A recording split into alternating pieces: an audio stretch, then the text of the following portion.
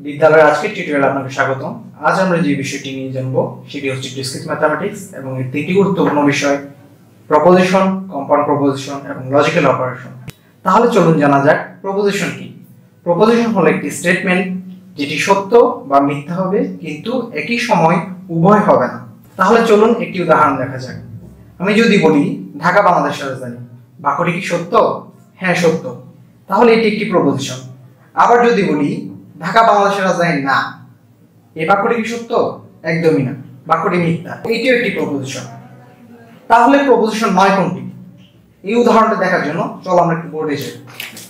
এই স্টেটমেন্ট দেখে কখনোই বোঝা সম্ভব না এটি সত্য নাকি মিথ্যা। যদি আমি x এর ভ্যালু 2 লিখি তাহলে স্টেটমেন্টটি সত্য, অথবা x এর ভ্যালু যদি আমি 2 ছাড়া আদার্স কিছু লিখি, ধরলাম আমি 3, তাহলে হয় বাক্যটি মিথ্যা। সো এই স্টেটমেন্টে আমরা x এর যেহেতু কোনো ফিক্সড ভ্যালু যায় না, তাহলে বলা যায় স্টেটমেন্টটি প্রপোজিশন নয়। এখন আমরা জানবো কম্পাউন্ড প্রপোজিশন কি। প্রপোজিশনে শুধুমাত্র একটি স্টেটমেন্ট ছিল, আর যখন একের দিকে স্টেটমেন্ট থাকবে সেটি হবে কম্পাউন্ড প্রপোজিশন। চলুন একটি উদাহরণ দেখা যাক। যদি বলি ঢাকা বাংলাদেশের রাজধানী এবং চট্টগ্রাম বাংলাদেশের বাণিজ্যিক রাজধানী, তাহলে দেখা যাচ্ছে ঢাকা বাংলাদেশের রাজধানী একটি স্টেটমেন্ট এবং চট্টগ্রাম বাংলাদেশের বাণিজ্যিক রাজধানী এটিও একটি স্টেটমেন্ট। তাহলে বলা যায় এটি একটি কম্পাউন্ড প্রপোজিশন। এখন আমরা জানবো লজিক্যাল অপারেশন সম্পর্কে। মূলত তিনটি লজিক্যাল অপারেশন রয়েছে: কনজাংশন, ডিসজাংশন এবং নেগেশন। তাহলে চলুন শুরু করা যাক কনজাংশন দিয়ে।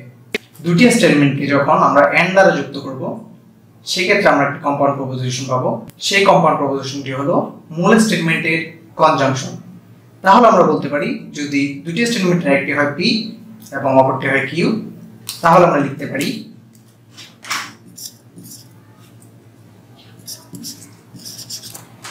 একে বাংলায় পড়া হয় পি এবং কিউ এর যোজন এবং ইংরেজিতে পড়া হয় পি এন্ড কিউ। যেহেতু পি এন্ড কিউ হলো একটি বিবৃতি, তাহলে একটি সত্য মান আছে। এই ক্ষেত্রে পি এবং কিউ স্টেটমেন্টের সত্য মানের উপর নির্ভর করবে পুরো কম্পাউন্ড প্রপোজিশনটি সত্য কিনা। এই ক্ষেত্রে পি এবং কিউ স্টেটমেন্ট যদি সত্য হয় তাহলে প্রপোজিশনটি হবে সত্য, অথবা যে কোনো একটি স্টেটমেন্ট মিথ্যা হলে তাহলে প্রপোজিশনটি হবে মিথ্যা। যদি আমি লিখি 2 + 2 = 4 এবং 3 + 2 = 5, তাহলে প্রথম স্টেটমেন্টটি যদি পি হয় এবং দ্বিতীয় স্টেটমেন্টটি যদি কিউ হয়, এই ক্ষেত্রে 2 + 2 = 4 স্টেটমেন্টটিও সত্য এবং 3 + 2 = 5 কিউ স্টেটমেন্টটিও সত্য। তাহলে উভয় স্টেটমেন্ট থেকে আমি পাচ্ছি একটি ট্রু ভ্যালু।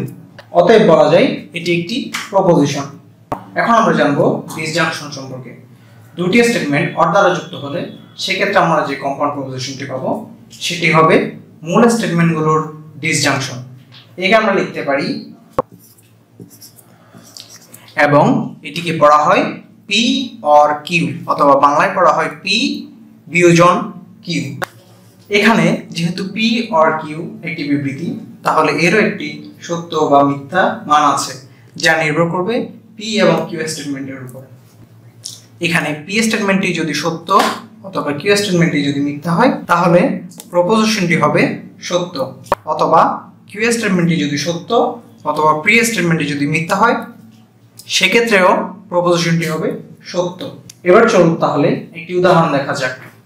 যদি আমি লিখি 3 + 2 = 1, অথবা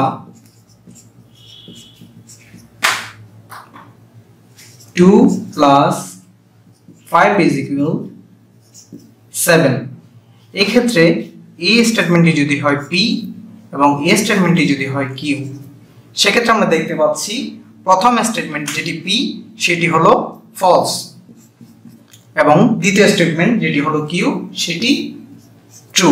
অতএব শর্ত অনুযায়ী আমরা বলতে পারি উক্ত স্টেটমেন্টটি ট্রু। এখন আমরা জানবো নেগেশন সম্পর্কে। নেগেশন হলো কোন একটা স্টেটমেন্টের নেগেটিভ ফর্ম, একে নট পি দ্বারা ডিনোট করা হয়। এক্ষেত্রে পি যদি একটি স্টেটমেন্ট হয় তাহলে নট পি হবে নেগেশন। চলুন তাহলে একটি উদাহরণ দেখা যাক। যদি আমি লিখি ঢাকা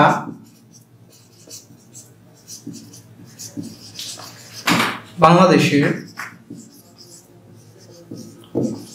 রাজধানী এবং উক্ত স্টেটমেন্টকে যদি আমি পি ধরি তাহলে এর নেগেশন হবে ঢাকা বাংলাদেশের রাজধানী নয়। সুতরাং আমি লিখতে পারি not P is equal to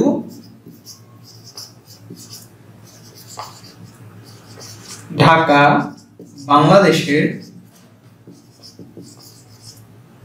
রাজধানী নয়। আশা করি আপনারা ব্যাপারটি বুঝতে পেরেছেন। এখন আমরা ট্রুথ টেবিলের সাহায্যে কনজাংশন, ডিসজাংশন এবং নেগেশন সম্পর্কে জানব।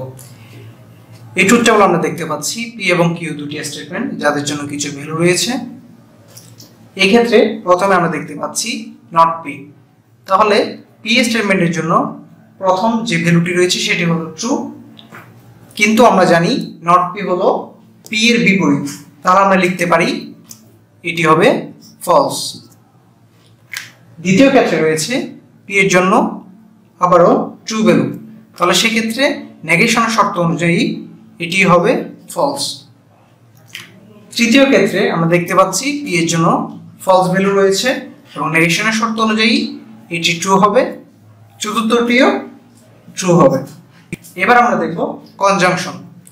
কনজাংশনের ক্ষেত্রে দুটি স্টেটমেন্ট পি এবং কিউ এর জন্য ট্রু এবং ট্রু ভ্যালু রয়েছে। তাহলে কনজাংশনের শর্ত অনুযায়ী জানি যখন দুটি স্টেটমেন্ট উভয় সত্য হবে তখন কনজাংশনটি সত্য হবে। সেক্ষেত্রে আমরা দেখতে পাচ্ছি পি স্টেটমেন্টটিও সত্য, কিউ স্টেটমেন্টটিও সত্য। আমাদের শর্ত অনুযায়ী পি এন্ড কিউ হবে ট্রু। দ্বিতীয় ক্ষেত্রে দেখতে পাচ্ছি পি স্টেটমেন্টের জন্য ট্রু ভ্যালু, কিউ স্টেটমেন্টের জন্য ফলস ভ্যালু। তাহলে আমাদের শর্ত অনুযায়ী যখন দুটি স্টেটমেন্টে যে কোনো একটি ফলস হবে তখন পি এন্ড কিউ হবে ফলস। তৃতীয় ক্ষেত্রে পি স্টেটমেন্টটি ফলস, কিউ স্টেটমেন্টটি ট্রু। সুতরাং শর্ত অনুযায়ী পি এন্ড কিউ হবে ফলস। চতুর্থ ক্ষেত্রে পি স্টেটমেন্টের জন্য ফলস, কিউ স্টেটমেন্টের জন্য ফলস। তাহলে কনজাংশনটি হবে ফলস। এবার যাব ডিসজাংশনে। ডিসজাংশনের শর্ত অনুযায়ী যখন দুটি স্টেটমেন্টের যে কোনো একটি সত্য হবে তখন আমরা ডিসজাংশনটি পাবো ট্রু। তাহলে প্রথম ক্ষেত্রে দেখতে পাচ্ছি পি স্টেটমেন্টের ট্রু এবং কিউ স্টেটমেন্টও ট্রু, সেক্ষেত্রে ডিসজাংশনটি হবে ট্রু। দ্বিতীয় ক্ষেত্রে P স্টেটমেন্টটি true, Q statement false, তাহলে শর্ত অনুযায়ী ডিসজাংশন হবে ট্রু। তৃতীয় ক্ষেত্রে পি স্টেটমেন্টে ফলস, কিউ স্টেটমেন্টে ট্রু, তাহলে শর্ত অনুযায়ী ডিসজাংশন পাবো ট্রু। কিন্তু চতুর্থ স্টেটমেন্টে পি স্টেটমেন্টের জন্য ফলস, কিউ স্টেটমেন্টের জন্য ফলস, সেক্ষেত্রে আমাদের শর্ত অনুযায়ী অবশ্যই এটি ফলস হবে।